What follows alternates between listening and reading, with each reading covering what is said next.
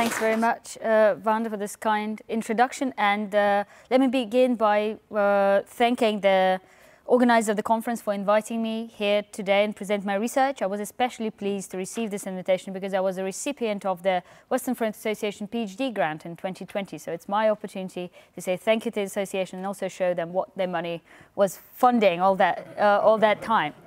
No pressure. So today I'd like to talk to you about innovation and learning in the Russian army, 1913, 1915, and maybe a little bit in 1916. Because the thing is, unlike on the Western Front, they got locked into trench stalemate already in end of 1914. The Eastern Front saw maneuver warfare for longer. And it was not until autumn 1915, after the Great Retreat, so-called Great Retreat of the Russian army, after the devastating Austro-German offensive in Gorlice-Tarnovo, that the Eastern Front stabilized and began to resemble somewhat the trench lines of France and Flanders. So thus, Russian army had an opportunity to fight the maneuver war, the war that it was preparing to fight, for about a year. So today in this talk I would like to explore in detail how the Russian army fought in 1914, 1915, and what it has learned or not learned, as we will see, and how it eventually adapted to the trench warfare at the end of 1915. A quick disclaimer, so I will talk about Russian army, not Russian navy. That was run by separate ministry and separate naval general staff, and I was also focused on the Eastern Front. Russia obviously fought in the Caucasus as well, which is very interesting theatre to explore, and there are many parallels in terms of innovation and learning and tactics in the Caucasus and in the Eastern Front, but for the sake of simplicity and your time and my time, we're going to omit it today. So let's begin by looking at what Russian army looked like in 1913. It was the largest standing army in Europe, and in the eyes of the Allies and some of the enemies, Russia had apparently inexhaustible manpower resources that gave rise to lots of expectations, especially in France, about what Russia was able to deliver at the beginning of the war. So let's see here, for instance, that's a cover of the Scientific American magazine in September 1914 that shows the manpower resources of all the fighting armies. But even if we consider that the trained men mentioned here on this in this picture is the number of men that could be called up, almost 6 million men that Russia is represented here, as it was a gross overestimation of the Russian strength, and let alone an accurate estimate of how many men Russia was actually fielding in September 1914. By 1914, after a series of military reforms that followed the Russo-Japanese War, the Russian Imperial Army numbered 1,423,000 men in peacetime. After the mobilization, it was supposed to reach 2.5 million men, so half of what the Scientific American was, even less than half of what the Scientific American magazine was imagining, and the Allies who represented Russia as a steamroller were imagining as well. Out of these 1.5 million men in peacetime, 40,000 were officers. During the wartime, it was supposed to be increased to 80,000 officers, and it's a staggeringly small number. It's a really trademark of Russian army, that not having enough officers in the NCO in the unit. So it's one officer per 32 men, one of the lowest in European army. Speaking of the army and the training, so Russian army was indeed a conscript army. So technically, every man after reaching the age of 21 years was supposed to do a 3-year mandatory military service. But on practice, there were many exemptions in this based on class. So aristocrats didn't do that. Often the people who, after doing their course in universities, were able to be exempt of it, or doing a reduced service time. Only sons and sole breadwinners were not conscripted, and so on. So in fact, Russia only had 0.35% of population in training every year, which was twice as low as 0.75% in France, and slightly higher than Austria-Hungary, which had 0.29%. So it's not a lot of people being actually trained every year, and the quality of the people who were conscripted was also questionable, because most of the Russian conscripts were peasants, and the army in this 3-year service in the army served not only as a kind of opportunity to train the recruits, but also an opportunity to give them basic literacy skills and inculcate loyalty to the Russian state and the monarchy. Yet, in 1914, almost 43% of the Russian soldiers were illiterate. So the kind of, again, the quality, speaking of the quality of the manpower resources. In this picture, I believe Scientific American is trying to present Russia as, as a kind of in a Cossack uniform, but in real life it looked quite different. So this is a Cossack soldier, so a light cavalry soldier dressed in a typical khaki uniform of the Russian army at the time. Most of both cavalrymen and infantrymen were equipped with a Mosin-Nagant rifle, and the artillery was equipped with 76mm field gun that you can see here in a picture. In terms of kind of quality of equipment and characteristic, is quite similar. The Russian equipment was comparable to other weapons of the European armies, but the greatest issue in the Russian army was just simply not enough of that equipment. So if we look at the numbers of artillery pieces per units, we'll see that in Russian army they were kind of much lower and were mostly attached to kind of divisional artillery. So for comparison, 48 light guns per division, comparing to 72 artillery pieces in Germany. And most of artillery that Russia had was these light guns. So they simply didn't have enough heavy artillery, as we will see kind of later. They didn't have enough kind of even artillery to break through the fortified positions of the fortress of Przemyśl and the fortified positions that the Germans later will build at the front in 1916. And this attitude with having kind of low number of guns and having most of the artillery pieces being in light artillery reflected very much the dominant trends that existed in Russian military thought at the time, that was codified in a field service regulation issued in 1912. The field service regulations accepted in 1912, so that was very much a product of that military reform that was going in Russia after the defeat in the Russo-Japanese War, and was very much a product of it, but also had a very kind of strong kind of Russian kind of characteristic in it. So it was like many armies at the time, it gave preference to offensive action. So supposedly the army was meant to go on offensive as long as it was possible. However, it allowed, as a lesson of the Russo-Japanese War, it allowed opportunity for defensive action and suggested that defense must be built around 45 positions dug into the ground. So kind of there was a description of the trenches and strong points, but again, it was not quite the trenches that kind of we usually think when we think about the Western Front. So it's mostly kind of strong points that were spread around in the field. They're flanking each other, so it's not one continuous line of trenches. And that was very much the approach the Russians took in the first year of the war as well. So kind of building this kind of strong fortified, relatively strong fortified positions that would allow to keep German advance, but as we'll see, that didn't help in 1915. Also, what's specifically characteristic of Russia, that it gave primacy to infantry. So the field service regulation postulated that the attack and the offensive should be carried out by infantry, and all other arms should be supported by all means and selflessly help. That's a quote. Selflessly help the artillery in time of need.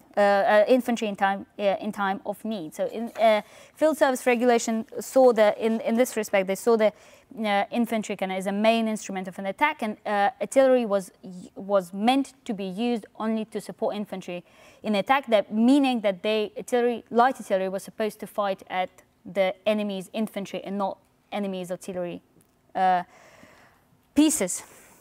It was actually, interestingly, and it's also kind of a very characteristic trait of the Russian army at the time, the field service regulation offered certain flexibility. So there was a phrase in the regulations saying that the officer should use the regulations kind of wisely, following the phrase of Peter the Great: "Do not hold to the regulations as a blind holds the wall." So kind of there was this opportunity for improvisation, but that actually was not often was not heeded by some of the commanders who, in certain cases, insisted on following the regulations word by word.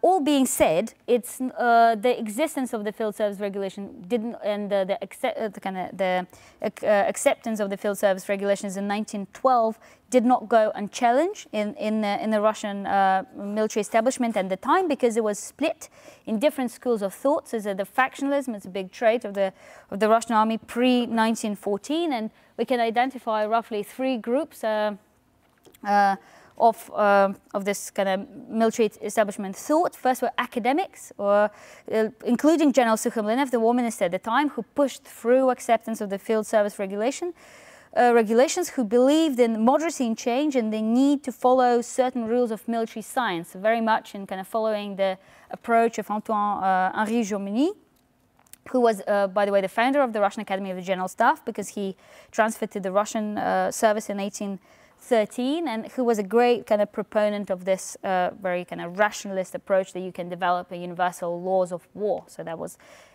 popular among certain groups of Russian military at the time as well. Second group would be Russian nationalists, so those who believe that Russia has its own, unique approach to war, called Russian art of war. It was a theory based on works of General Suvorov. General Suvorov is an 18th century Russian general, most famous for his victories over Ottomans, who famously quipped that the bullet is a fool and bayonet is a fine fellow. So you can see kind of the whole kind of where the primacy of infantry is coming from. And that group actually was quite popular, especially among the general public and the kind of lower level officers, because lots of kind of, you can see lots of kind of military magazines, especially not the most professional ones, they were kind of promoting this idea of the Russian way of war. And finally, the Westerners, the smallest group and maybe the best placed prior 1912, the group also referred as Young Turks for their zeal to change things, and they were kind of advocating to use the lessons from the Western military thought to prepare the Russian army to the coming war. That included kind of change in technology and included increase in firepower. So those kind of squabbles between those groups prevented Russian army to create a unified military doctrine prior to 1914, and all the debate around military doctrine ended in 1912 with Nicholas II slashing the Gordian knot by proclaiming that military doctrine consists of doing everything which I order. So this is actually kind of brings us nicely to another kind of element of the Russian Imperial Army pre-1913, is the question of leadership. So obviously Nicholas II served in the army in his 20s in the Guards infantry regiment, and he was very fond of the army and specifically the Guards Corps for the rest of his life. So he was trying to take an active part in life of the army, but mostly kind of in symbolical role, so attending parades, maneuvers. In this case, this is like yearly maneuvers on a training ground in Krasnoye Selo near St. Petersburg, which he attended every year. But in fact, kind of on day-to-day running of the army was assigned to professionals, so war ministry and the general staff. But that kind of didn't prevent Nicholas II, as you see with the case of military doctrine, intervene from time to time with his opinions. And Russia didn't have, until July 1914, Russia didn't have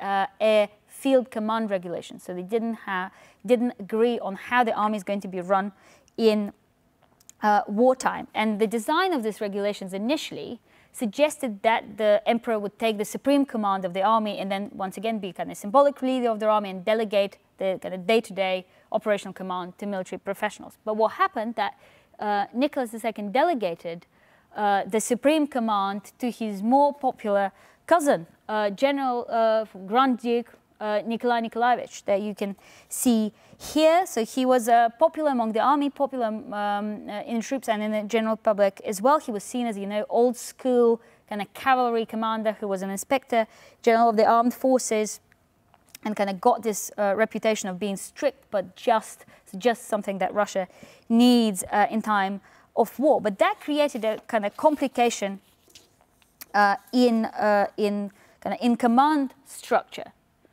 So because the emperor was staying in St. Petersburg, and the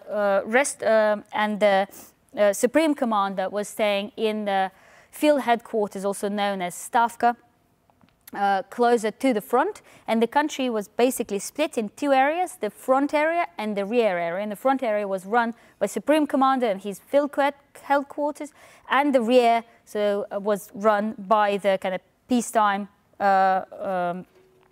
cabinet and the emperor himself. So there was kind of a rift and conflict in who has more power. And another kind of issue that arose from this hastily accepted field command regulations is the creation of the front. So fronts in Russian terminology, it's a term designated group of armies, because Russian army was after mobilization was supposed to number 2.5 million men. As I already said, it was supposed to fight on a front that was several thousand kilometers long. So the point was to split it in two big groups, which will fight on different theaters. One will fight Germany, another will fight Austria-Hungary. And the field command regulations postulated that, of course, the supreme commander will have his field headquarters, but each of the fronts will have their own commanders, and they also will have their own headquarters of the same structure as the field headquarters of the supreme commander. So, and they delegated them lots of operational planning and lots of kind of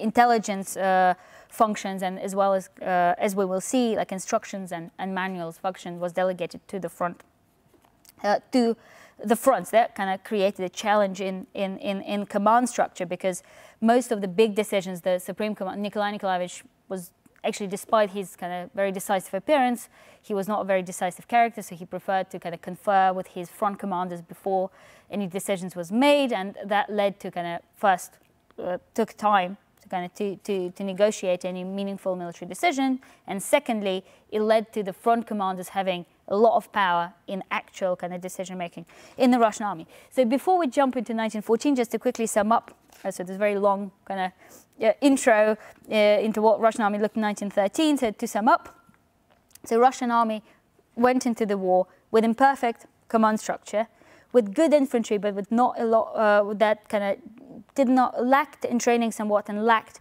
in quality, didn't have enough officers, didn't have enough heavy artillery, and relied on kind of light artillery to support the infantry in attack, which was kind of supposed to be the main arm to carry most of their operations.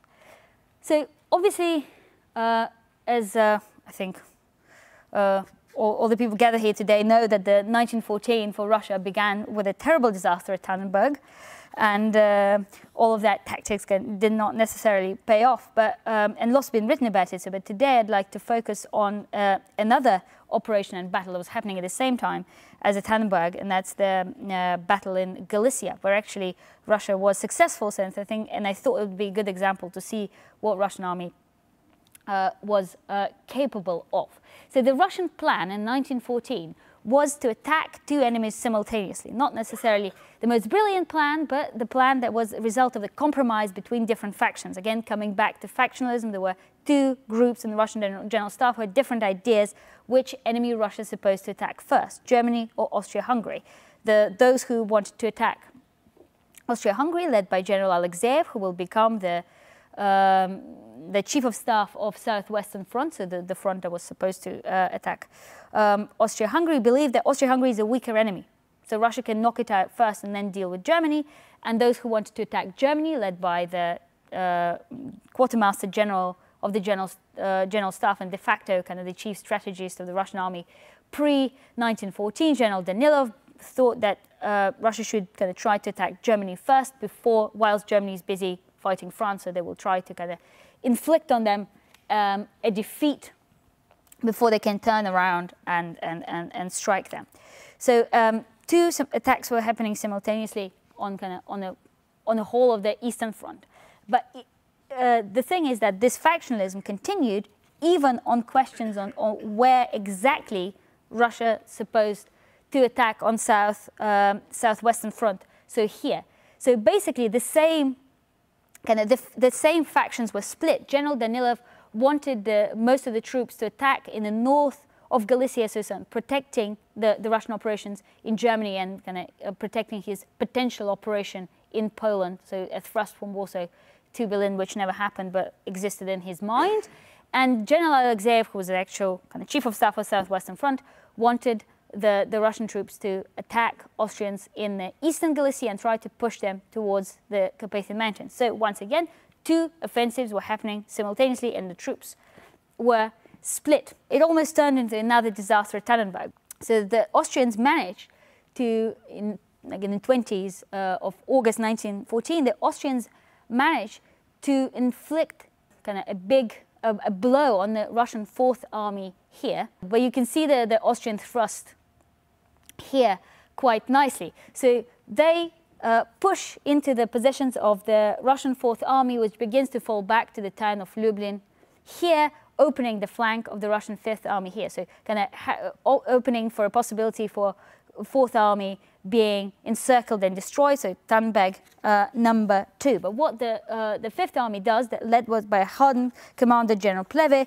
they decide to hold on, and he quickly maneuvers his troops to kind of create a defensive kind of semicircle.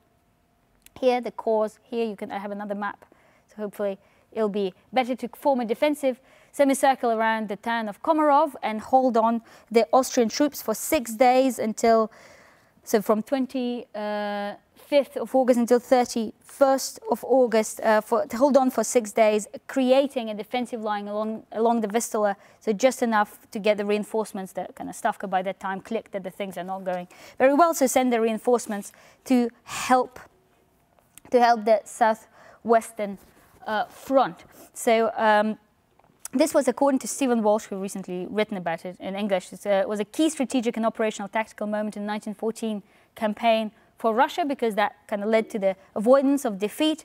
And by kind of in the north, so if we return to the map here, by Austrians extending their forces, kind of dragging them in the north, they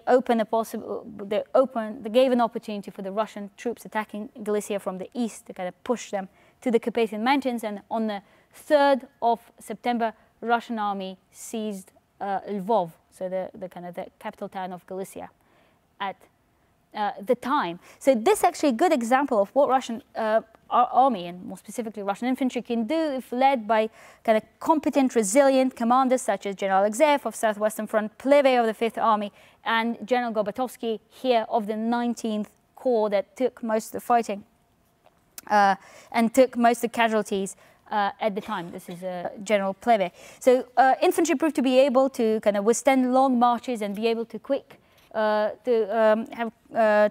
maneuver on the ground, and even artillery proved to be good. So later some German observers commented that it was good in the long distance fire, because most of the Russian artillery was positioned kind of way behind the lines, but was able to inflict kind of enough damage on Austrian infantry for it to be felt. So for the rest of the 1914, similar frontal collisions and counter battles for strategic, operational, tactical initiative continued. So this kind of attempts to outthink, out-of-maneuver, outfight the enemy continued until November 1914, the Battle of Lodz, kind of an attempt, a German attempt once again to kind of, in a giant pincer movement, surround Russian troops in Poland, but that failed. Germans were pushed out of Poland, but at the same time, by kind of in this attack, Russians were unable to, were prevented from launching their offensive, kind of that I mentioned already, the offensive on Berlin. Why kind of the action stopped by November 1914, significantly slowed down, because it became clear that the use of munitions was much higher than expected. So that's the beginning of the munitions crisis, and the shortage was so severe that Russia had to postpone all the offensive operations by November 1914. So that would be kind of, one would think that it would be good kind of time to stop and think and slow down and think about the lessons that Russian army learned in 1914 in its first months of fighting. But Stavka was not really interested in that. It was too busy looking for munitions in Russia and abroad, so it delegated this question to the commands of the fronts and armies. So in theory, that offered flexibility that could be beneficial in an army fighting on a very long front, which had different geographical features. So obviously fighting in the Carpathian Mountains and fighting in Eastern Prussia had very different traits, but in practice it overcomplicated an already unwieldy Russian command structure and made it difficult to accept any uniform guidance in the Russian army. So, for instance, after the Germans began to use chemical weapons on the Eastern Front, which happened already in January 1915, kind of smaller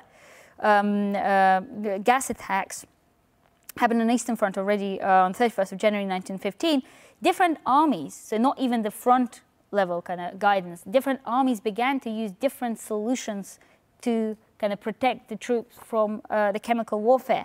And they began to procure these solutions separately. So they got in touch with the civilian officials and began their own separate kind of lines of supply of chemical protective equipment. So here is the picture. Obviously, it's a stage picture, and it's 1916. But you can see the wide array of gas masks that were used in one unit on the Eastern Front.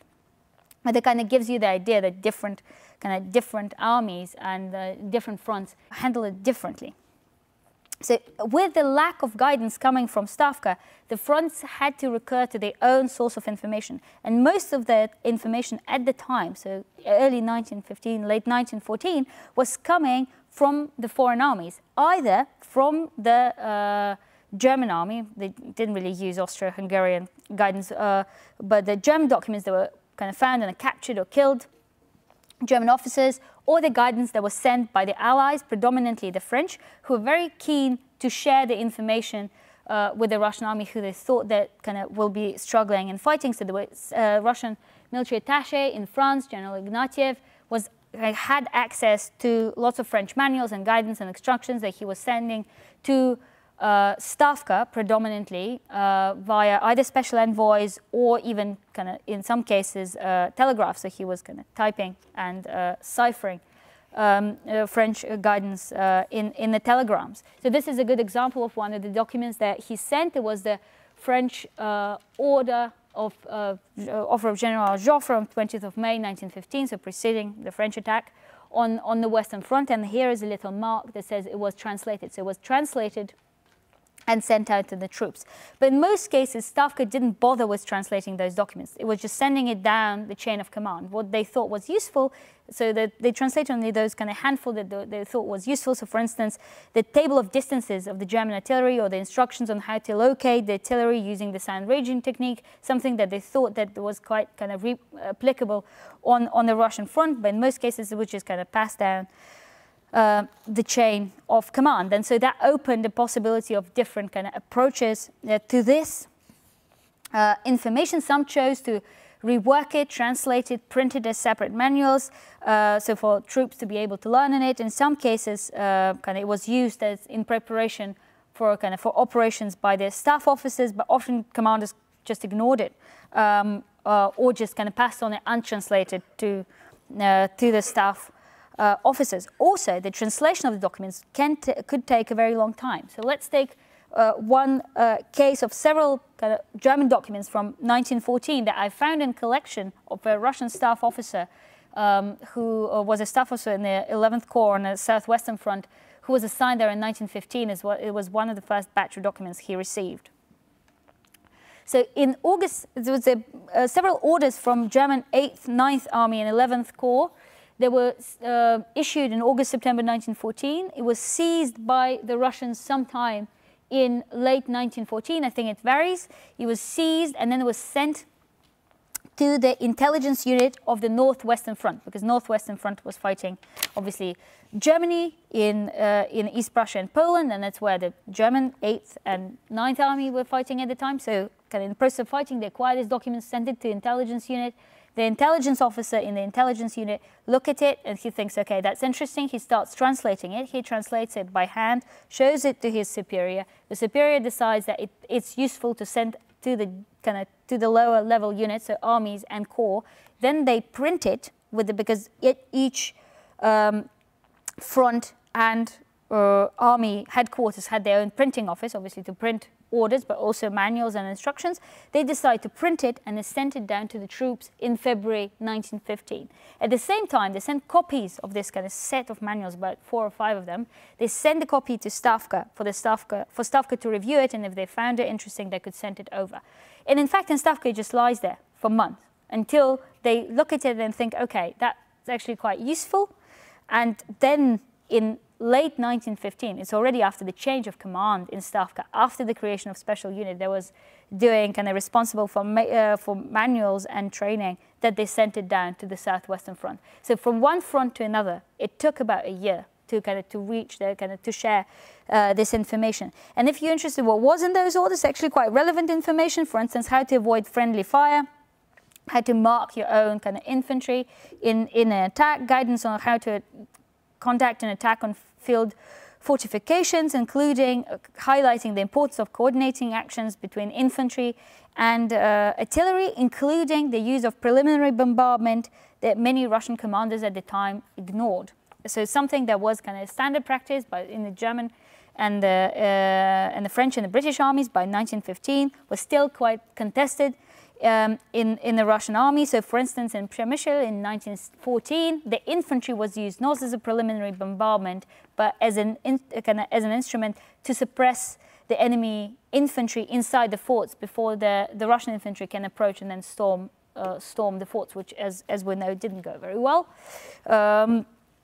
And there is no better example of kind of this complacent attitudes to artillery that survived through the first year of the war than an order by General Evert, then commander of the 4th Army, in May 1915. So in the middle of the Great Retreat. So he writes that in his order that the preliminary bombardment as a separate act of command has outlived its time and leads only to a necessary waste of shells, since the enemy will hide in the trenches for this time.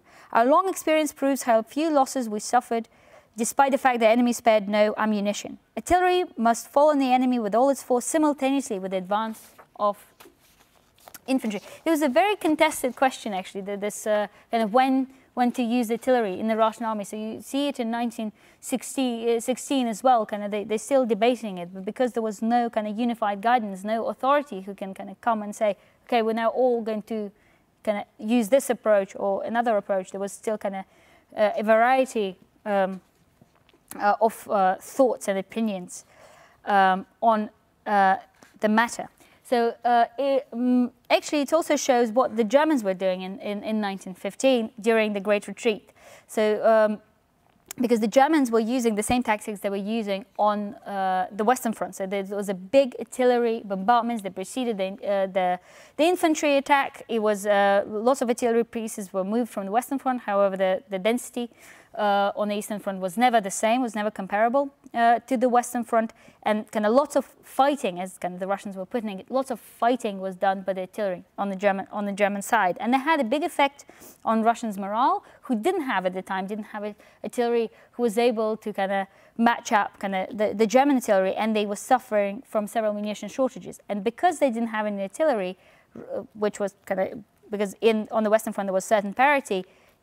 On the Eastern Front, Russians didn't have an artillery, so they had to fall back. So in fact, if not for kind of my thoughts is that if obviously kind of if Russia had enough artillery, very likely the trench warfare would have set up on the Eastern Front much earlier, so probably early 1915 as well. So that's the Great Retreat. That gives you the idea of how long that continued. But actually, the Great Retreat is a good example of the Russian infantry tactics as well, because lots of the units that were kind of retreating, kind of fighting rearguard action that allowed kind of for the units to survive, even though they suffered severe casualties, and it was pretty much the end of the Russian professional army after the Great Retreat in August 1915. So some numbers put the Russian casualties to million men, sometimes even 1.2 million men. They were destroyed during the Great Retreat, but the German casualties, if not comparable, were also quite heavy. So the Great Retreat ended for one of those reasons, and also the ability of the Russians to regroup and counterattack the Germans in the northwest kind of flank of the Polish salient. I don't know by the time because I didn't manage to put in 5 minutes. Excellent. So the change only came with the change. So that kind of gives you an idea what the Russian positions looked like in 1915. So it's obviously it's a cavalry regiment that was put into kind of was used as an infantry regiment, but again, it's not quite trench like warfare. So the change came only with the change of the high command. So after the Great Retreat in August 1915, Grand Duke Nikolai Nikolaevich and General Danilov and General Yanushkevich, who were part of his staff, were dismissed. The supreme command was assumed by the Emperor Nicholas II himself and General Alexeyev, who I already mentioned here. He became the chief of staff of the field headquarters of the Russian Supreme Commander. So quite a mouthful, but in fact he was the head of staff and de facto kind of the head of the Russian army at the time, because Nicholas II had more of a symbolic role at the time. And General Alexeyev came kind of with a more kind of open mind towards learning from the Allies and kind of creating a unified guidance for all of the troops. So with his ascent to Stavka in August 1915, Russia sent several special missions to France, because they were thinking that, okay, well, they're getting lots of the French guidance, but it might be a good idea to send someone with experience of fighting on the Eastern Front, to send them to France and to see what they have to say. This is one of the first missions led by Colonel Krivenko in autumn 1915. Russia also didn't have a good idea of what this trench fighting in France looks like. So for a very long time in 1915, during the Great Retreat, when Russia was sending kind of requests for the Allies to help to mount an offensive in the West, they were thinking, and even though the actions were happening, but the French and the British were not really advancing, they were thinking that that's because they were not decisive enough, and they're sparing the infantry too much. So because they didn't have a good idea of what this actual trench fighting looked like at the time. So that's the reports that the missions wrote as a result of their trips. So they were used as actually manuals. They were sent to the commanders up to the corps level at the time. And most importantly, at the time of at his time in Stavka, General Alexeyev made a reform of the Russian field headquarters, creating a special department that was working on the manuals and instructions for the Russian troops. And his first kind of big project was creating of the general instructions for the attack of the fortified lines that was compiled in February 1916 and kind of accepted in April 1916, just before kind of big big offensive on the Eastern Front. However, obviously there was not a smooth sailing even after the change of command, and lots of the lessons had to be learned in practice. And the first two kind of trench offensive that Russia tried to mount on the Eastern Front on the river Stripa in the Carpathian Mountains in December 1915, and around the Lake Narach in March 1916, they cost 70,000 and 78,000 casualties respectively. So it's quite a costly kind of learning process. But again, what changed is that after those failures, there were kind of attempts to process the failures and to send the reports about why the Russian command thought that those attacks failed to at least kind of front armies and sometimes even corps commanders. So to kind of go to the conclusion, so that's what the trenches looked like in 1916. So it's quite a change. Actually, so they tried to adopt to this new trench warfare, and you notice that even in 1916, no one's wearing helmets because they didn't have a capacity to produce helmets. So what they did, they created, what do you call it? Basically like a wooden cover for the trenches. So Russian trenches were covered to protect their heads because they already in 1915 they start obviously noticing the effect that the artillery had and the rising number of head injuries. So going to the conclusions, I know that the talk was supposed to be on innovation and learning in the Russian army, but it turned out to be a talk more about lack of innovation and learning in the Russian army in 1914 and 1915. And it's kind of shows that the Russian command structure that existed made it difficult to create any uniform guidance. And gave too much power, delegated too much power to the low levels of command, that opened the possibility to different approaches to the new challenges of war. And obviously the factionalism that existed in the Russian army meant that these approaches were radically different. So some of the kind of, for instance, proponents of the Russian national schools could be, attached to these infantry attacks even after kind of the trench warfare set in 1916, and some of those who were kind of more Western-oriented were ready to use the information that was coming from the Allies and from the Germans to adapt. So in this to this new type of warfare, so that led to obviously different outcomes and different performance of different units. And Stavka, and especially the Stavka of Grand Duke Nikolai Nikolaevich and General Danilov and General Yanushkevich, who were his kind of closest advisors, was not proactive enough and didn't recognize the importance of creating this kind of unified guidance, and didn't see the changes that this new warfare brought already. Even on the Eastern Front, already in 1914, preferring to ignore the evidence that was readily available to them. And to conclude with this kind of ideas of the role of the commanders, in many cases for the Russian army, it was a difference. The presence of the capable and competent commander was a difference, created a significant difference in the unit performance. And I think if we had a little bit more time, the role of General Brusilov and his personal interventions and decisions to prepare for the Russian attack in 1916 had a key role more than anything, more than the existence of the unified guidance that the Stavka already provided at the time. So thank you very much for your attention. I have a slide for that, so with my contact details, and I'd be happy to answer questions.